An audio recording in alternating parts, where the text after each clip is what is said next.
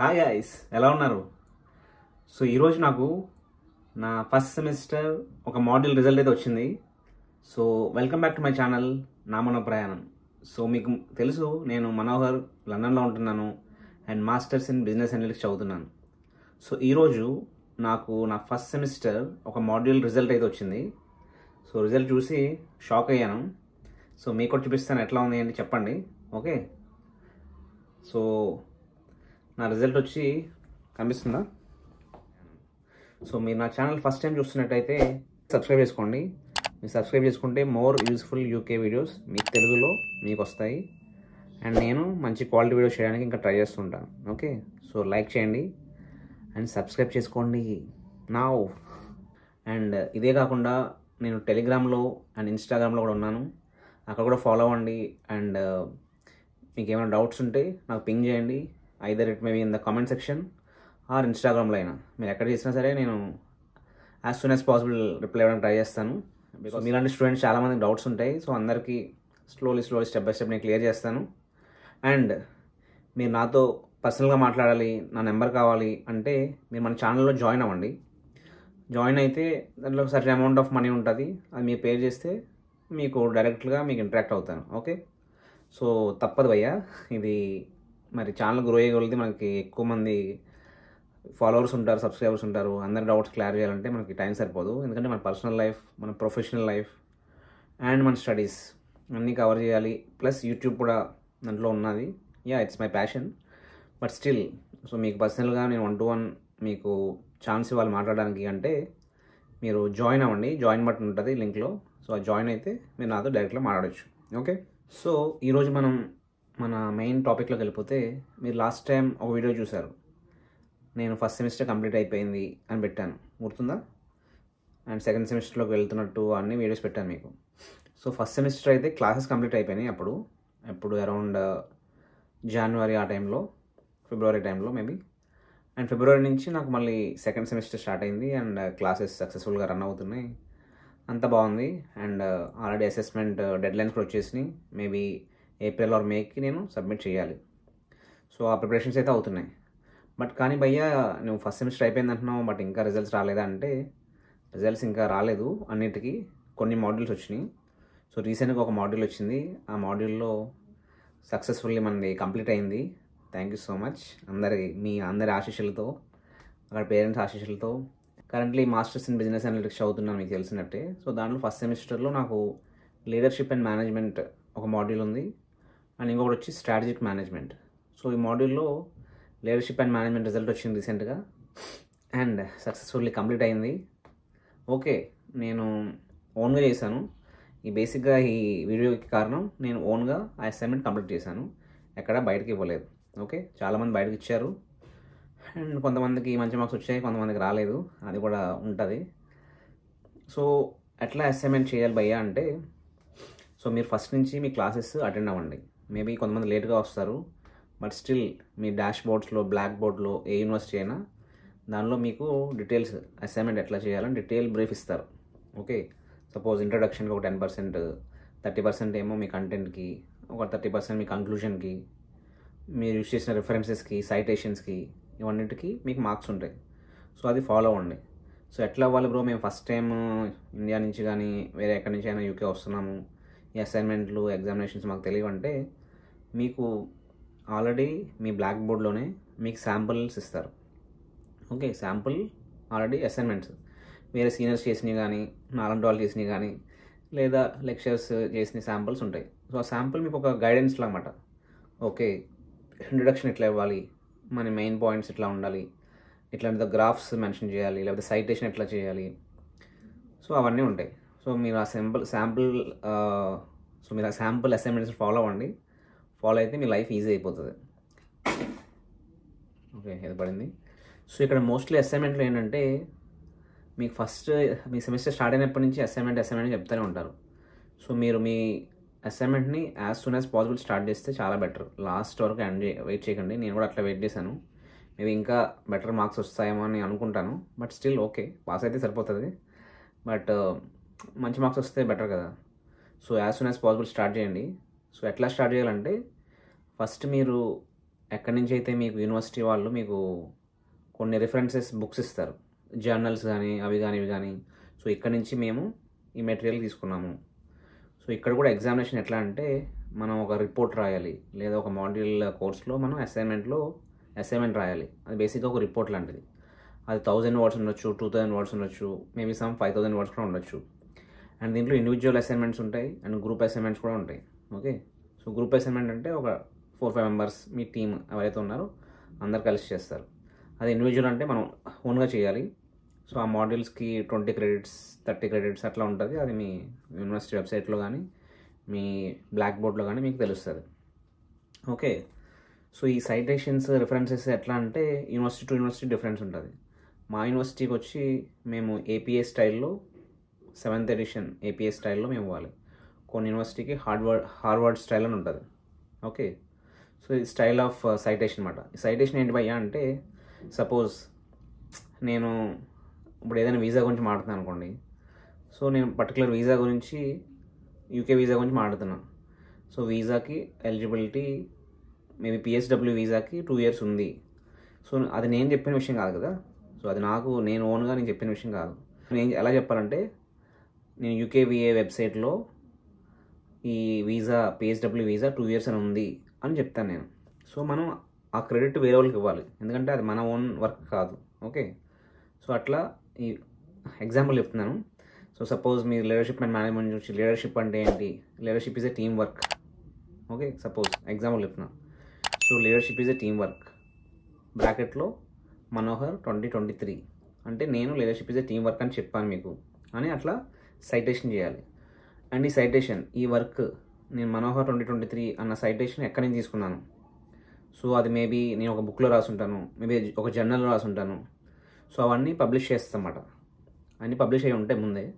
So అన్ని లైబ్రరీలో దొరుకుతాయి మీకు, డిజిటల్ లైబ్రరీలో లేదా మీకు గూగుల్ స్కాలర్స్లో ఇట్లాంటి వెబ్సైట్స్ దొరుకుతాయి. సో అక్కడి నుంచి డౌన్లోడ్ చేసుకుని ఆ సైటేషన్ ఇవ్వడం, ఆ రెఫరెన్స్ ఇవ్వడం. ఓకే, సో అండ్ సో మాకు ఏపీఏ స్టైల్ అయితే ఫస్ట్ ఆథర్ నేము, ఆ ఇయర్, ఆ బుక్ నేము, జర్నల్ నేము, అట్లా దానికి ఒక బేసిక్ ఉంటుంది. సో ఇట్లా అసైన్మెంట్ని సైటేషన్ అండ్ రిఫరెన్స్ ఇవ్వాలి. ఓకే, ఈ సైటేషన్ అండ్ రిఫరెన్స్ కాకుండా మీరు ఒక జర్నల్లోకి వెళ్ళి అది మీరు రీడ్ చేస్తారు. Suppose Manohar is a good bye suppose. Okay, example చెప్తున్నా. సో మీరు యాజ్ టీజ్గా దాన్ని అక్కడి నుంచి ఇక్కడ కాపీ చేయడానికి లేదు. కాపీ చేస్తే మీకు ప్లాగరిజం వస్తుంది. సో చాలామంది అడుగుతారు ప్లాగరిజం ఏంటి అంటే, ప్లాగరిజం అంటే ఇదే. So similarity. సో నేను ఒక స్టూడెంట్ని, మీరు ఒక student. So Manohar is a good bye అని ఉంది, అది యాజ్ టీజ్ నేను కాపీ చేశాను. ఓకే, నేను మాడిఫై చేశాను, Manohar is handsome suppose example. Okay, so Manohar is good బాయ్కి మనోహర్ ఈజ్ హ్యాండ్సమ్కి డిఫరెన్స్ అయితే ఉంది. సో దాన్ని మనం చేంజ్ చేసాం. సేమ్ మీనింగ్ ఉంటుంది కానీ చేంజ్ చేసాం. సో నేను అట్లా సేమ్ టెక్స్ట్లో నుంచి నేను చేంజ్ చేశాను. సపోజ్ మీరు స్టూడెంట్ ఇప్పుడు, సో మీరు కూడా సో అదే టెక్స్ట్ని మీరు కూడా రాయాలనుకుంటున్నారు. సపోజ్ దాన్ని మీరు వేరేగా మాడిఫై చేయాలి, దాన్ని పారాఫ్రైజింగ్ అంటారు. సో ఈ పారాఫ్రైజింగ్ ఎట్లా చేయాలి, మీ రిఫరెన్స్ ఎట్లా ఇవ్వాలి, సైటేషన్ ఎట్లా ఇవ్వాలని ఎవ్రీ యూనివర్సిటీలో మేబీ మీకు అకాడమిక్ క్లాస్ అని ఉంటుంది. ఇంగ్లీష్ క్లాసు చాలామంది అటెండ్ అవ్వరు, బట్ అది చాలా ఇంపార్టెంట్. సో అక్కడ నేర్చుకున్నవే మన మెయిన్ కోర్స్లో, మెయిన్ మాడ్యూల్స్లో ఇంప్లిమెంట్ చేస్తాం అసైన్మెంట్స్లో. సో మీరు రాసినప్పుడు ఎట్లా రాయాలంటే,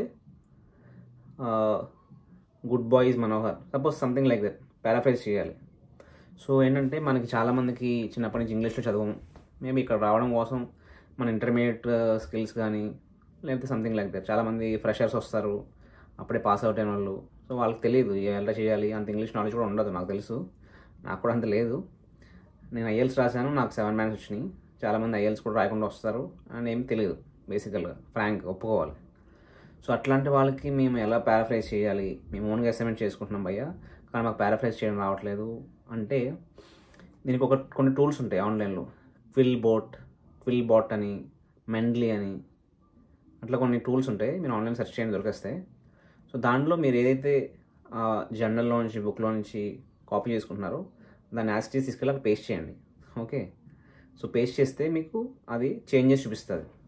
okay, suppose the weather is cold in London.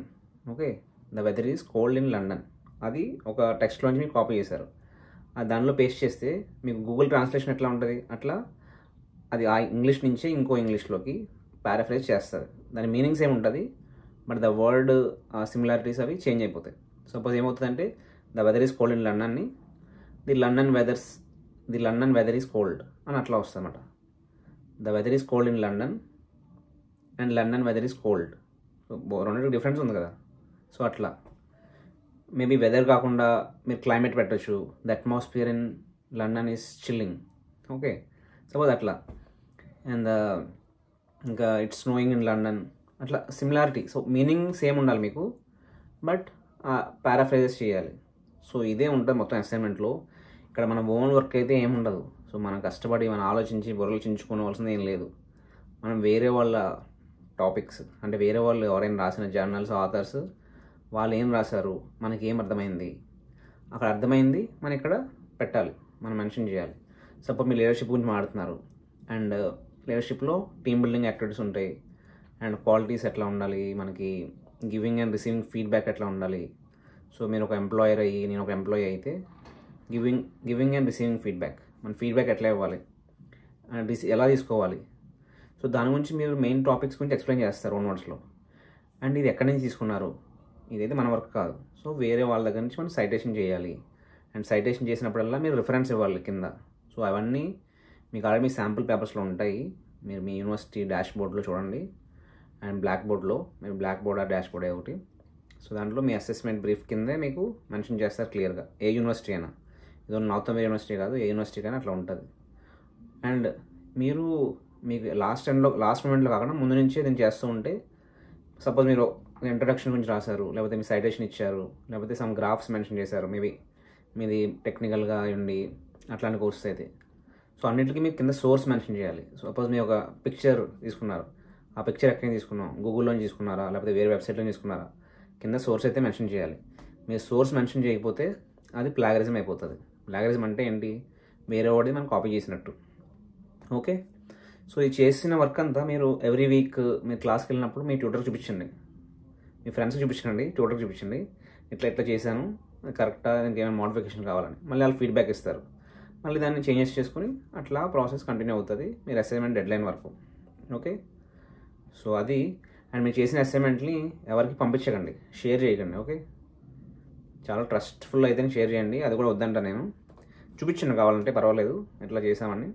Share చేస్తేనంటే suppose మీరు నాకు షేర్ చేశారు, నాకు టైం లేదు, నేను జాబ్ చేసుకుంటూ, చాలామంది ఫుల్ టైం జాబ్ చేసుకుంటూ part time cash in hand, నేను అలాగే యూట్యూబ్ చేసుకుంటూ టైం లేదు బ్రో, నేను ఎట్లా అయినా అసైన్మెంట్ కావాలని మేము అడిగా అనుకోండి, మీరు నాకు పంపించారు, దాన్ని నేను యాజ్ ఇట్ ఈస్గా అప్లోడ్ చేసేసాను అనుకోండి యూనివర్సిటీ వెబ్సైట్లో, పేరు మార్చేసి అసైన్మెంట్ నాదే అని. సో ఇక్కడ ప్రాబ్లం అవుతుంది, ఇది 100% plagiarism. So 100% as it is మక్కి నేను దీంట్లో పంపించేస్తే అది ప్రాబ్లం నాకు అవుతుంది అండ్ మీకు కూడా అవుతుంది. సో ఆలోచించుకోండి ఎవరికైనా మీ అసైన్మెంట్ పంపించే ముందు. సో ఇది కాకుండా మీకు ఏమైనా డౌట్స్ ఉంటే కమెంట్ సెక్షన్లో మెన్షన్ చేయండి. మెన్షన్ చేస్తే మీకు ఏమైనా డౌట్స్ ఉంటే రిప్లై ఇస్తాను. సో ఇంకా అసైన్మెంట్ చేసిన తర్వాత మీకు డెడ్లైన్ ఉంటుంది, ఆ డెడ్లైన్లోనూ మీరు సబ్మిట్ చేయాలి. సబ్మిట్ చేయకపోతే అది లేట్గా కన్సిడర్ చేసి మీకు మార్క్స్ తగ్గిస్తారు, 10%, 20% అట్లా తగ్గుంటూ వెళ్ళిపోతుంది. సో ఆ డేట్స్ని డెడ్లైన్స్ని ఫాలో అవ్వండి. ఓకే, మీరు ఎవరికైనా బయటకు ఇస్తున్నా సరే మీరు జాగ్రత్తగా మళ్ళీ దాన్ని చూసుకొని మళ్ళీ మీరు పారాఫ్రైజ్ చేసుకుని, అండ్ మీకు ఫైనల్గా అప్లోడ్ చేసే ముందు డ్రాఫ్ట్ అని ఉంటుంది, ఆ డ్రాఫ్ట్లో మీరు అప్లోడ్ చేస్తే మీకు సిమిలారిటీ స్కోర్ అయితే చూపిస్తుంది. అంటే ఎంత సిమిలర్గా ఉంది, మీ వేరే స్టూడెంట్స్తో ఎంత సిమిలారిటీగా ఉంది, లేకపోతే వేరే యూకేలో స్టూడెంట్స్ వరల్డ్ వైడ్ మొత్తం అంతా ఇది చూసుకుంటుంది. ఎంత ఒక డేటాబేస్ ఉంటుంది వాళ్ళకి. సో మీరు అప్లోడ్ చేసిన ప్రతి వర్డ్ టు వర్డ్ అది స్కాన్ చేసి ఈ సెంటెన్స్ మీరు ఎక్కడైనా తీసుకున్నారు, ఈ వర్డ్ ఎక్కడైనా తీసుకున్నారు, మొత్తం అంతా చెప్పేస్తుంది అది. Okay, so similarity university to university different ఉంటుంది. కొన్ని యూనివర్సిటీస్లో 10 to 15% కూడా యాక్సెప్ట్ చేస్తారు, కొన్ని యూనివర్సిటీలో 30% కూడా ఓకే. అది గ్రూప్ వర్క్ అయితే మీకు సిమిలారిటీస్ ఎక్కువ ఉంటాయి, అర్థమైందా. సో మీ గ్రూప్లో మీరు చేసింది, మీ ఫ్రెండ్స్ చేసింది, అందరు చేసింది ఒకటే ఉంటుంది కాబట్టి సో దానికైతే ఏం ప్రాబ్లం ఉండదు. But try to get as less as possible. ఏంటి లెస్ తెచ్చుకుంటున్నాం అనుకోండి, లెస్ అంటే సిమిలారిటీ, అంటే మీది నా వర్క్ సపోజ్ ఇద్దరిది సిమిలారిటీ దూరంగా ఉంది, అంటే తక్కువగా ఉంది, అంటే ఇద్దరం కాపీ చేయలేదు అని అర్థం. ఓకే, సో అట్లా ఉంటుంది. సో ఇది కాకుండా అసైన్మెంట్ ఒకవేళ ఫెయిల్ అయితే ఏంటి భయ్యా అంటే, నాకైతే ఇప్పుడు ఎక్స్పీరియన్స్ అవ్వలేదు, అవ్వకూడదని కోరుకుంటున్నాను. అలా తెచ్చుకోకండి, ఎందుకంటే మా మాస్టర్స్ చాలా తక్కువ టైం, 1 year or 2 years అంటే చాలా తక్కువ టైం. సో మళ్ళీ ఫెయిల్ అయ్యి మళ్ళీ రాసి రీసిట్ పెడతారు. రీసిట్ అని ఉంటుంది యాక్చువల్గా ఫెయిల్ అయితే. మళ్ళీ నెక్స్ట్ టైం వేరే స్టూడెంట్స్తో కానీ వేరే అట్లాంటి ఫెయిల్ అయిన వాళ్ళందరినీ కలిపి మళ్ళీ ఒక క్లాస్ ఉంటుందో తెలియదు కానీ మళ్ళీ సబ్మిట్ చేయాలి, మళ్ళీ డేట్ ఉంటుంది. సో డెఫినెట్గా మీరు రీసిట్ చేస్తే తక్కువ మార్క్స్ వస్తాయి, అదైతే పక్కా. సో అట్లాంటివి తెచ్చుకోకండి, మీరు as soon as possible submit చేయండి. సో రిజల్ట్స్ ఎప్పుడు వస్తాయంటే అంతే, అది చెప్పలేము. యూనివర్సిటీ నేను జనవరిలో సబ్మిట్ చేస్తే నాకు మార్చిలో వచ్చినాయి. 2 months పట్టింది. ఇంకా అది కూడా ఒకటే వచ్చింది, ఇంకోటి రావాలి. హోప్ఫుల్లీ దేవుడి దయ వల్ల, అందరి దయ వల్ల మనకి త్వరగా రిజల్ట్ వచ్చేసి పాస్ అయిపోవాలని కోరుకుంటున్నాను. అండ్ ఎవరైతే మన వీడియో చూస్తున్నారో మీరందరూ పాస్ అయిపోతారు. మేబీ డిస్టింక్షన్ మంచి మార్క్స్ కూడా రావచ్చు, మీరు కొంచెం ఎఫర్ట్స్ పెడితే. ఓకే, పార్ట్ టైం జాబ్సే కాదు, మనం మెయిన్ చదువుకోవడానికి వచ్చాం, అది కూడా చెయ్యండి. అసైన్మెంట్లు రాయండి, ఎగ్జామినేషన్స్ ఇవ్వండి, క్లాసెస్ అటెండ్ అవ్వండి. ఓకే, సో ఇది మీకు హెల్ప్ఫుల్ అవుతుంది ఫ్యూచర్లో. ఓకే, చూడండి నా రిజల్ట్ ఇది ఒక మాడ్యూల్లో. మేబీ ఓకే, సో అది నా రిజల్ట్ అనిపించింది అనుకుంటున్నా. సో ఓకే, నేనైతే హ్యాపీ విత్ ద రిజల్ట్. చూద్దాం, ఇంకొక మాడ్యూల్ రావాలి అండ్ మన ఫస్ట్ సెమిస్టర్ అఫీషియల్గా కంప్లీట్ అయిపోద్ది అండ్ మనం పాస్ అయిపోయినట్టే.